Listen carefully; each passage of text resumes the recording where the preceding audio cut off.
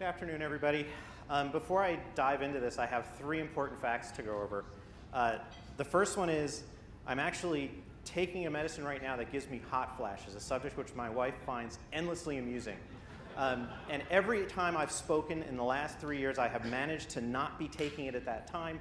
This is not one of those times. If I begin sweating up here as if I've just run up and down Mount Kilimanjaro, I'm okay. I'm not going to have a heart attack. I'm not going to faint. It's all okay. And I brought my emergency, dry-off pack so someone else doesn't slip and hurt themselves. And now, see, if I don't tell you what the medicine's for, you're all going to assume all sorts of horrible things. So I'm not going to tell you until tonight at the party so I can see what you all tweet about it. It's not that horrible, but I just want to see what you come up with. The other thing is I seem to have sort of a curse with SEO Moz. Last year, when I came to MozCon to speak, the weekend before, I stepped on a ground wasp nest and got stung 11 times. I got food poisoning, and I cracked a tooth, first one. This time, I got here, feeling pretty good, nothing terrible happened, got out of my car, went to put my wallet in my back pocket, and ripped an enormous hole in my pants. So I'm actually up here with an enormous hole in my pants. And the buttons on my shirt don't match. So never let it be said that I do not leave it all hanging out for SEO Moz and MozCon. I just want to get all those important facts out. So that's why I'm not going to turn around. I'm just going to face front the entire time. So content. Why is it that content is like the dried turd of the internet marketing world? I don't understand. And I did not just say that because Bob was up here speaking before. All right, I came up with this long before I heard him speak today, which was great, but I just don't want you to think I'm stealing his turd expressions. It's one of these things that no one notices until they step on it, and then there's this sort of embarrassed moment where they all get it out of the way, and they get rid of it, and then they move on. And I know I'm here at MozCon, and everybody here is part of the content disciples. You all believe in content. You think it's the greatest thing ever. I'm trying to get myself so there we go. The light is in my eyes. That means I must be in the right place now. It's really this thing that has been shoved off to the side, and even if all of us in here think that we're pro-content, if you came to me and said, I need a 300-word article on superconductors that's guaranteed to get me tons of links, and I said, no problem, $5,000, you would say, you're out of your freaking mind. I'm going to go to Elance, and I'll get 30 people to write it, and one of them will probably come up with something decent. We've all also been in this conversation, and I know we've all been in this one. You're almost done with the website, or you're doing your SEO campaign, and you're almost ready to launch, and suddenly somebody says, it might be the CEO or your client or whatever, who's doing the content? I thought you were doing the content. I thought you were doing the content. What? Everybody freaks out, right? And so then someone else says, oh, I think it's the marketing guy. Because the marketing guy used to be a writer, but the marketing guy is a marketing guy, right? He wants nothing to do with writing. I'm in marketing. I'm too good for writing. So he comes along and says, you know what? No problem. If you can give me a budget of $50, I'll get those 50 product descriptions done for $1 each on Amazon Mechanical Turk or Elance, and we'll be all set. And I know it seems like I'm being really mean and nasty, but the truth is, I have fallen into this one so many times. I have been one of those people every single time. So anyone who reads my blog knows I will never call someone else a name that I will not also call myself. So in this one, I have been every one of those jackasses at some point or another. And this is a question I was actually asked. When I started my company in '95, we were all about content and writing and stuff because there really wasn't much of an internet to work on. So people would come to me and say, I need X or Y, I need a white paper. And someone actually came to me and said, I need 10,000 words about superconductors. Is $250 okay? And I said, no. And I didn't get the job. If you look at budgets now, the content budget is this tiny little thing that has shrunk down to a spot so small, that the light of common sense cannot escape it. It has become so super dense. So getting serious now, the question is, why has this happened? And I think a lot of it's happened because, if I'm the content over here and I'm doing all this research and stuff, then the CEO and the people who worry about profits and everything, they're way over here.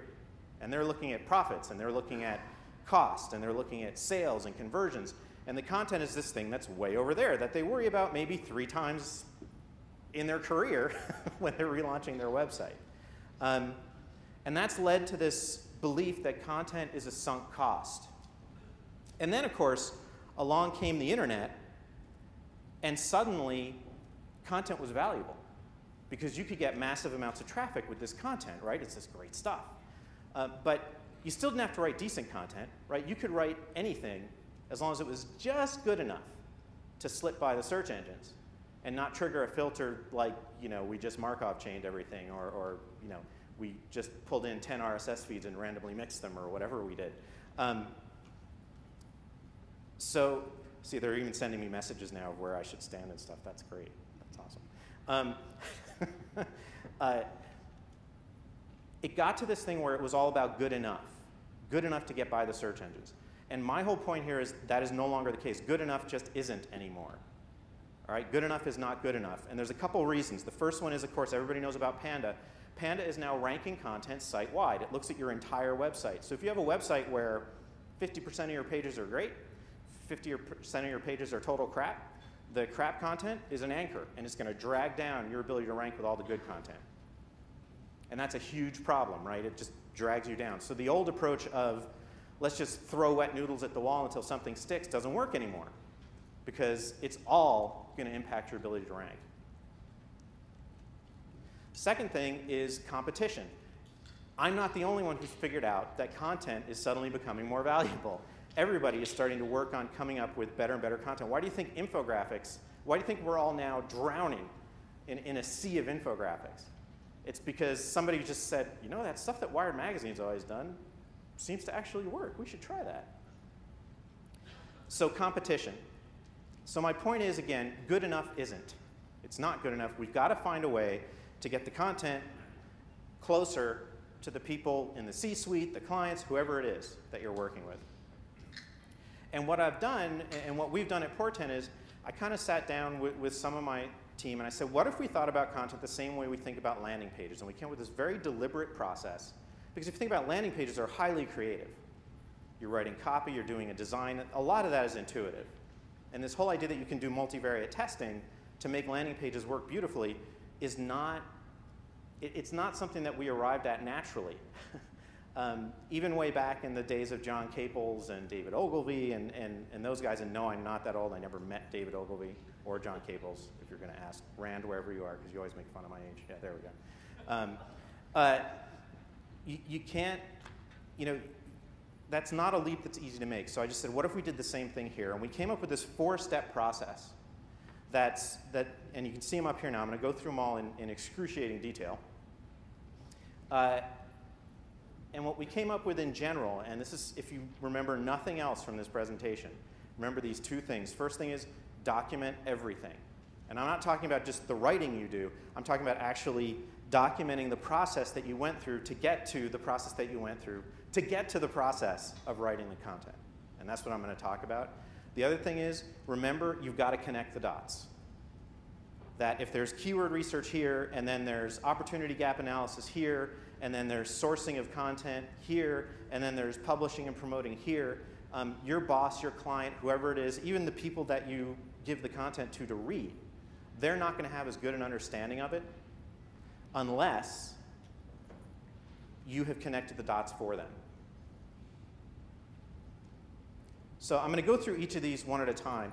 The first one's opportunity gap analysis, and Richard Baxter actually went through a lot of this in detail this afternoon. I'm not going to spend a ton of time on it. The basic idea behind opportunity gap analysis is find the easy wins. Find the places where you can move up in the rankings quickly.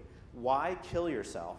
Why beat yourself bloody running into a brick wall trying to rank for a single word phrase that has 300 million competitors if you can actually go after a phrase where you're already at number 5, you know you can get to number 3, and that's going to quintuple your traffic, right? So just a quick example here. This is data from my blog. I don't have conversions, and no, I don't make any money on my blog, so there's no sales or anything there. If you have an e-commerce site, a B2B site, you can just take a look at pages on your site that are behaving the best. This is where I start my opportunity gap analysis. It's not with keywords, but with content. And if you take a look here, you can see that at the bottom, there's this page, 10 questions for social media experts. And it performs pretty well. It's an older piece of content. It's got people staying on there for almost 4 minutes. So I'm going to take that and I'm going to say, all right, this is a possibility. And then I'm also going to look at a tool like PostRank. I get creepy crawlies on my neck when I start thinking about people who say that they're calculating engagement metrics. I don't know how you calculate engagement metrics, but Google did buy PostRank, so there's got to be something there. So you can take a look there and just see how those pages are behaving. And then I'll look at the keywords. Then I look at keywords and I say, all right, how much traffic am I getting? Is there a junction here? And there is. I've got this page about asking social media experts questions, and then I've got the fact that the third best traffic generating term on my blog is social media expert. And yeah, my blog's traffic is kind of sad sometimes. So I'm getting traffic on this. So now the question is there an opportunity? Well, yeah, there is. And you can see right here, I'm number 4, I think, for 10 questions to ask social media expert, if you type in social media expert. So there's definitely an opportunity. I can move up. That means we've found an opportunity. Now the question is, can I move up? First thing I do is the old standby and all-in-title search. Everybody familiar with an all-in-title search? No? Yes? Yes? Okay. I can't actually see any of you because the lights are right in my eyes, so I'm just guessing. Scream in despair if you don't know. Oh, God. All-in-title. I haven't gotten to that part of the presentation yet. All-in-title just shows you all the pages that have that exact phrase in the title in that order. Not too many pages, 35,000, I can take those odds. And then if I go into Open Site Explorer, which looks different now, but you get the idea, and I look at the site that ranks immediately above me, yes, I can definitely move past that site. In fact, I can crush them with my nerd muscles because they're so far behind in linking root domains, it shouldn't really be that big of an issue. So the next thing is you want to expand, right? You want to expand, you want to find other keywords. You guys all know how to do this, I am sure. And you want to document. And I said document before, and this is what I mean. You want to put together what I call a keyword map. I think some other people call it that. You want to have a sheet that shows the ranking page, the phrase, where you're ranking, the current monthly traffic that you're getting, the competition, so that at a glance you can immediately look at this sheet and say, here are my targets, here's what I need to work on. So again, document. Document everything. Document until you are sick of Google spreadsheets. Learn to use Excel and/or Google spreadsheets. Shove those things in front of your boss. Do not let your boss just say, oh, yeah, okay. They need to see it. They need to understand what's going on. So now you've drawn the dot from here, which is this kind of mushy creative space where you're working on writing, over to here, where you've actually got an opportunity gap. Now it's about subject matter analysis. This is the scary part, because you want to know what everyone's saying. And yes, search data can help. Keyword research can help, but you need to take a couple more steps, because if all you're doing is looking at keywords, then the only data you're getting is after the fact. So if news is emerging right now, if something's happening in a story right now, or if there's just a brand that is so strong that no one's going to bother searching for it, but is still a subject of discussion, yeah, I can't see how that would ever happen, but if it did, you want to make sure that you're going to capture that. So you could do the approach of, just go take a look at the Googles. Geez, how long can it take? 5 minutes maybe. I kill my staff with this statement lots of times. I go and say, this shouldn't take more than 45 minutes. And then someone looks like they're going to hit me with a chair, so I shut up. Or you can do this in a really methodical, deliberate way, and you can record and analyze conversations. And no, I do not mean this in the Rupert Murdoch News of the World way. What I mean is there are all these conversations going out there in the web, right? Tons of stuff. There's Twitter, there's blogs, there's comments on forums, there is stuff everywhere. So what you want to do is you want to collect all that in one place and build your own little search engine. This is where people scream in despair. Oh, God. Because most people look at me, and this is a direct quote that someone gave me. Ian, I am so freaking busy that I am answering emails in the bathroom, something I didn't need to know. I do not have time to learn how to build a search engine. Are you insane? Relax, it's not really quite what I meant. There are plenty of tools out there that will let you do this. First one is Google Alerts. I'm sure everybody's heard of that. Is that working? Yeah, that worked. So I'm just going to take a look at what is either an onrushing train that's going to destroy us all or nothing at all. I guess we'll find out in a week. And I set that up as a feed, and I can subscribe to it in Google Reader. And then I position it all so I can analyze it all. Okay? And that, okay, I am pushing the right button. There we go.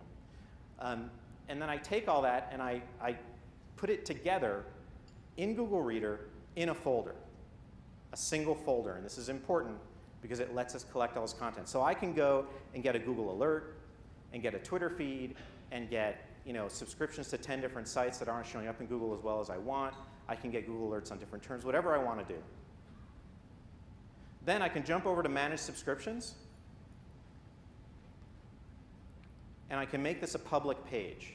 And once I've done that, once this is a public page, there's actually a place I can go to see all this stuff. And that page has an RSS feed. So what I just did is I took a whole bunch of RSS feeds, pulled them into an RSS reader to generate another RSS feed. I know, it's kind of, there's something vaguely wrong about it all, but it does work. And now I've got this Atom feed, and I can go get that URL, and now I just need to go and analyze it. And for analysis, and I'm just putting the screaming lady up here, I'm pretty sure she has iron fillings, and it's bothered me for ages. I'm trying to figure out when this photo was taken and where, but I was also a history major. It's another useless piece of education I had. So you're going to want to take this massive content, smush it together, remove all the words that you don't need to look at, get a count of the most common words in it, but then also get a count of the highest scoring two-word phrases or bigrams and three-word phrases, trigrams. Yeah, and you can do that by hand if you're insane, or you can try and build something, or you can use a tool that I actually just finished putting together, and I have many disclaimers behind this one, because this was something I basically wrote while overly caffeinated and sitting in my house and at 2 o'clock in the morning and stuff like that. But what it does, see, I did go to law school, is you can paste that Atom URL in there, and it will just spit out trigrams, bigrams, single word count, and just a big raw lump of text that has all the stop words removed. And you can take that and paste it into Wordle or something if you want to do a word cloud. And then what you can do with this is where you can start drawing some conclusions. Now you'll notice this was a pretty poor data set. I mean, my number one word is see all stories. Number two is this topic. And then on this, that's worthless, right?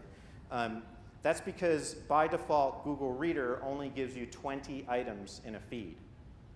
So what you want to do is you want more items in the feed. If you just add a question mark n equals 75, and all these smartasses out there, don't put n equals 7,500, okay? Because the app is running on Google App Engine, and it will just shut down if you do that. 75.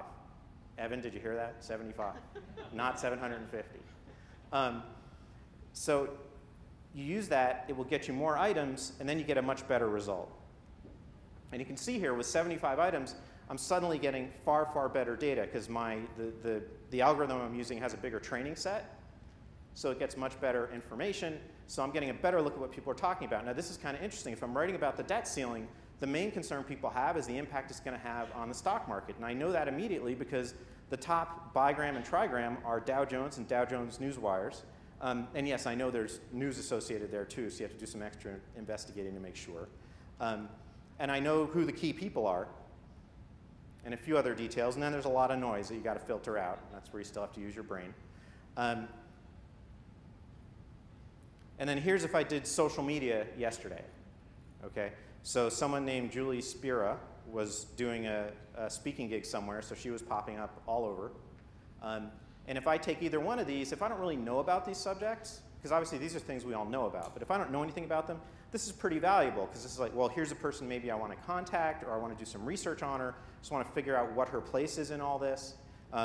You know, David Gertzoff, who is he? What part does he play in this? So you just want to take a look at all that kind of information that you can get out of here. You also want to grab Twitter feeds and put them in. And Twitter just got rid of the nice little RSS link on their search results page. Because what I used to do is go over to Twitter and I would do a search and I would type in, you know, whatever my search term is, and then I would just subscribe to the search result. And you get this constant fire hose of data about that particular search. They did away with the button. The link still works. So, and yeah, I know now, about 5 minutes from now, this is going to stop working. But search.twitter.com, search.atom, $Q equals whatever your phrase is. Maybe they'll put the button back. Maybe it was an oversight. So with all this data, you have to draw conclusions. And my caution here is, yes, you do still need a brain. Your brain is still the most powerful computer you've got at your desk. You're going to have to use it at some point. Now might as well be the time. And then from that, you can finally start brainstorming story ideas. Articles, content types, videos, photos, infographics, stories, narrative, whatever you're going to put together, any kind of content, this is when you start really thinking about it. And again, you document everything. I don't know if folks can see this okay, but this is a headline list. It's another tab in that same spreadsheet I showed you a few minutes ago with the opportunity gap analysis. And this lists all my headlines. It also lists the date that someone picked it up and started writing about it, who it's been assigned to, whether it's been used, and if you looked more to the right, which of course we can't do here, you'd see things like the phrase to which it's connected, the page it's supposed to be helping, things like that. So you're documenting everything. And now at this point in the process, we've gone from way over here, where it's all mushy and nobody knows what's going on, to over here, where we can connect to Opportunity Gap and say, this is why we're pursuing this, to over here, where we can say, okay, because of what we're pursuing, this is what we've come up with for stories and headlines. And it's not so critical for you as it is for your team, and it will be later if someone comes back and says, why did you do this? My analogy is, you know, the day that I finally snap and move to Walla Walla to open a guinea pig farm, there has to be enough documentation somewhere that other people can pick up my projects. Well, this would be the documentation that could do it.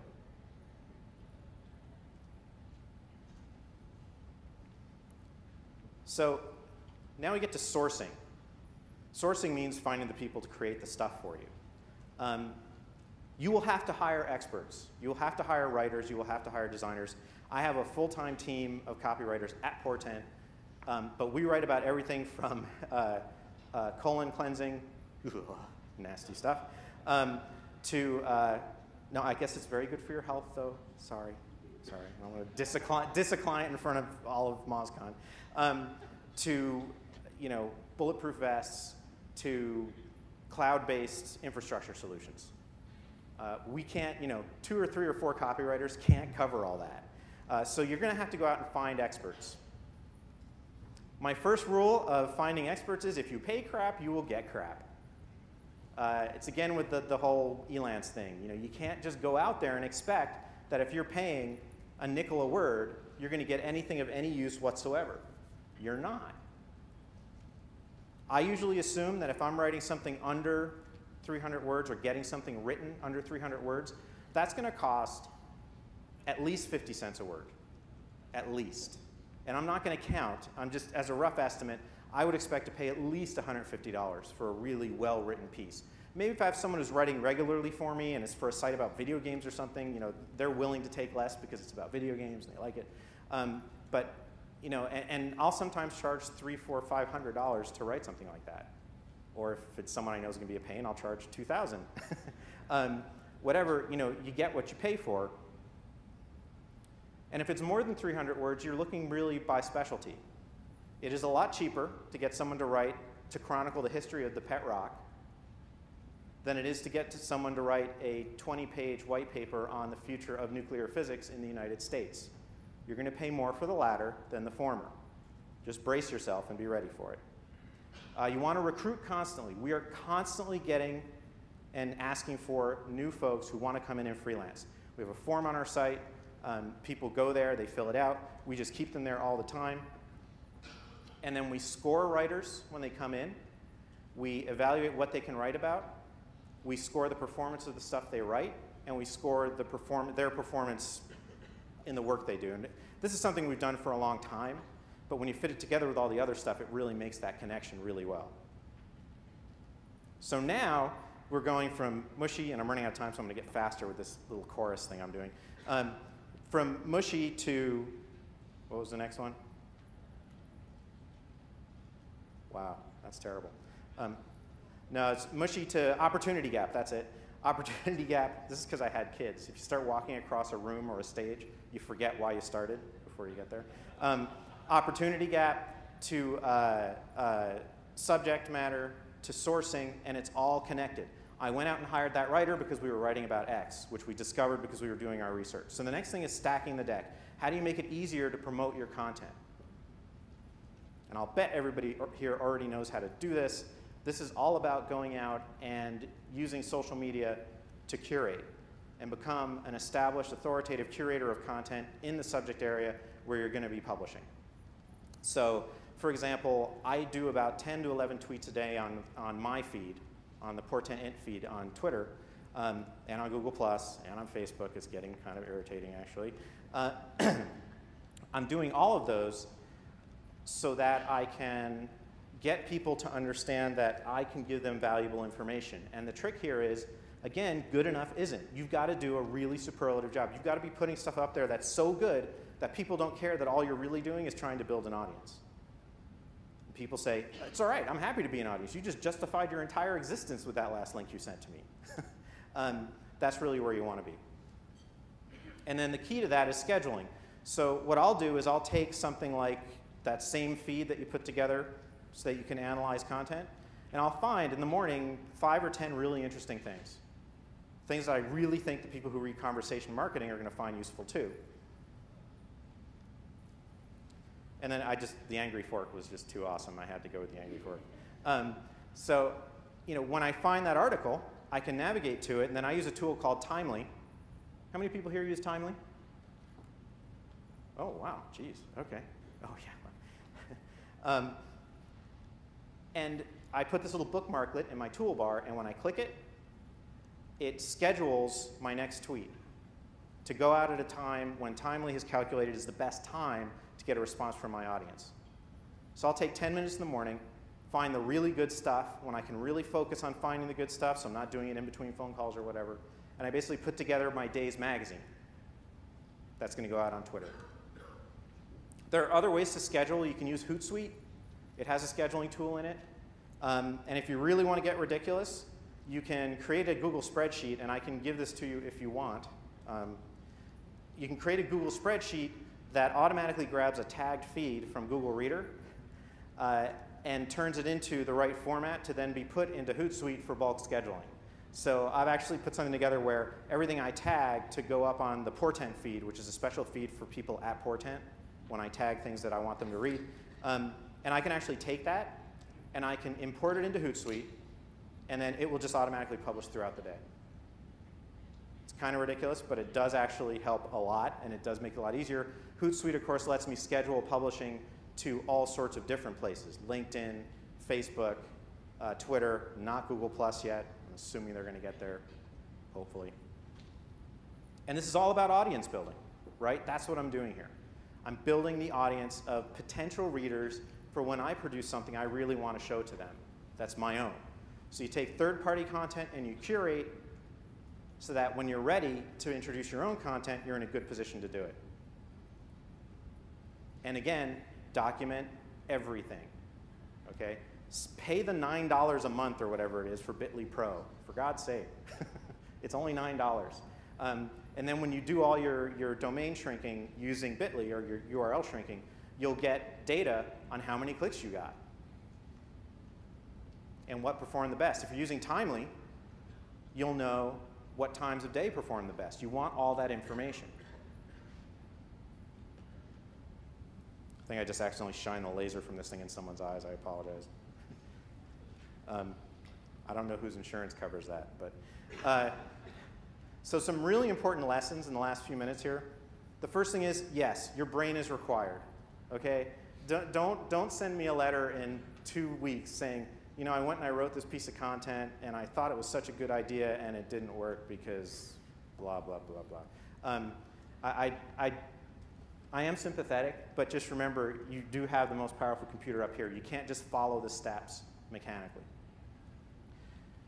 You are not building a printing press. It's an assumption I think a lot of people make. You are not building a printing press. You are building the process before the printing press, which no one has ever built. We created the printing press, what, 400 years ago? And we still haven't made any other advances in how we produce content. No one has been able to automatically produce good content. Marketing is hard work. You have to do work. You don't get the automatic, let's kick the crap out of everyone else on the web because we know a secret tag, all right? It doesn't exist. Yeah, if you've got a garage full of Viagra and you want to rank #1 for 2 weeks, and you don't care if that site gets flushed down the toilet after that, sure, you can do that. But if you're building a long-term brand with a long-term presence on the web, you're going to have to work hard. And no, it's not always fair that someone like Target can trample all over you in the rankings, even though their site is an SEO catastrophe. I don't know what to tell you there. You got to go with your own advantages. But this stuff is not easy. And the last one is, don't be a jackass. Shining example that Microsoft very kindly gave to us a couple days ago when Amy Winehouse died. I have no words for this. Someone who did this, if they were working for me, they would not get fired. They would walk into my office and there would be clear plastic on the floor.